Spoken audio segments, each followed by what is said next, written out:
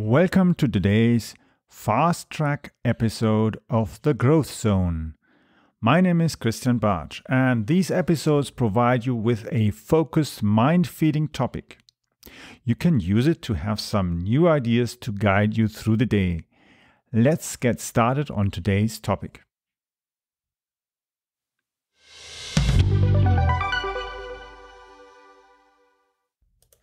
So in today's episode, we are going to look at follow and no-follow links. How should you handle backlinks that are no-follow or do-follow links? First, what are these links? No-follow links are links that are marked in the page that is got the link placed that is sending traffic to the other page. In that link code, you will find usually a keyword or a command element that is no follow or do follow, or there's no such comment regards to follow or don't follow.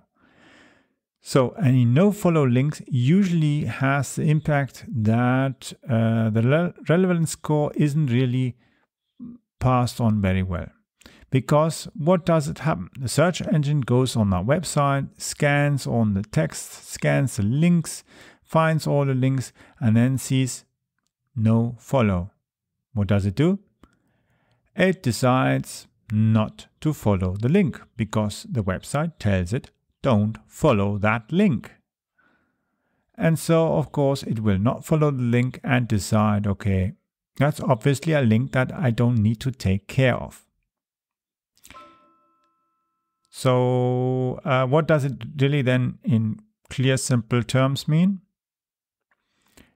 You have to understand how these links are going to be useful for you or not. And that makes as well a big part of your decision, especially if you maybe have to pay somebody or pay a website to get a link pointing at your own content. You have to decide what kind of link are they going to set. Are they going to have a no-follow link? Are they going to have a do-follow link? Or are they going to have just a plain and simple link that doesn't tell the search engine not to follow? So there might be no text inside stating no follow or do follow. That's okay. But if it states no follow, then you must look at that deeper. The core value of no-follow links is the traffic they are sending to your website. If there is no real chance to get a significant amount of traffic, then you will not benefit from such no-follow links pointing at your website.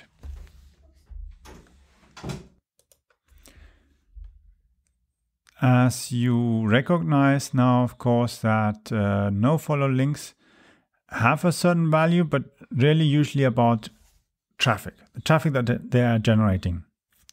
If their websites don't generate any traffic and they have no follow links, then you don't really need to bother about them. It isn't really going to be very helpful for you, especially because Google, of course, recognizes that these kind of links obviously are of no value, at least not obviously relevant, because it's just like an advertising or somewhere on a website.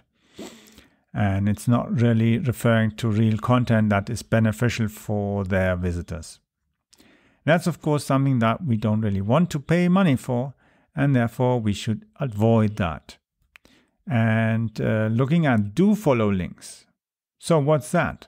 That's a website that has a link pointing to our website, and inside the link code, there's a information stating do follow, which means the search engine scans a website, finds a link, and then considers, should I follow that? Should I not follow that? Well, the website isn't telling me I should not follow, so I can follow it.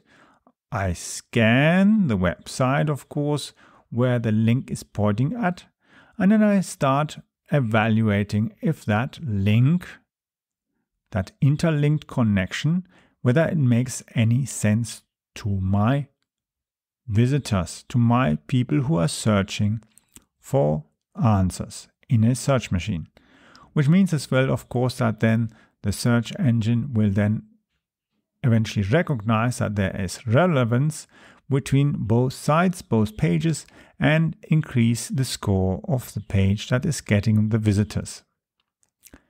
That at the same time helps, of course, your ranking in Google too, for people who are searching for answers in Google itself, and then it'll be ranking it higher in the search results.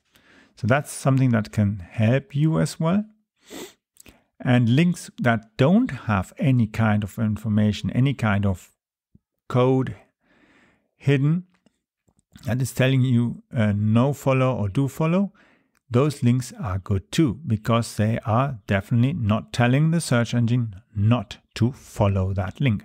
So that link is good as well. But as I said in previous episodes, you must consider, is the link text and the content of both pages, are they relevant to each other?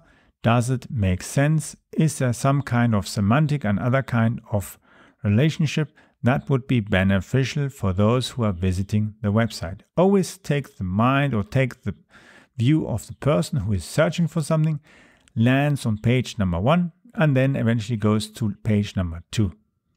If they become very dissatisfied, then they obviously notice that there is no relevance, no value, and the amount of visitors eventually, in the long term, will drop. Looking forward to the next episodes on anchor texts and how to improve them.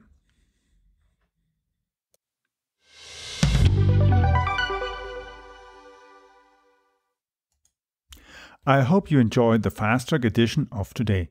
I would like to invite you to follow our show so that you don't miss the upcoming interviews with leaders in the market.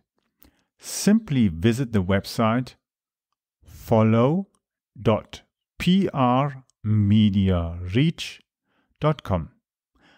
I will be adding the link also to the description of this episode so that you just need to click on that link. The link is follow.prmediareach.com. follow.prmediareach.com. You can follow me also on Twitter by using the Twitter handle CAPBarch. So it's spelled CAPBARTSCH.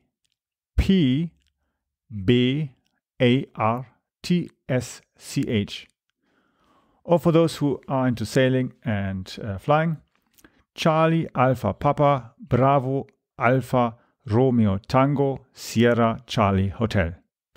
Yes, that's CAP Barge. See you soon or hear you soon in the next episode. And please share as well this episode if you've enjoyed it and would like to let others have the opportunity to use it as well to get new ideas and insights.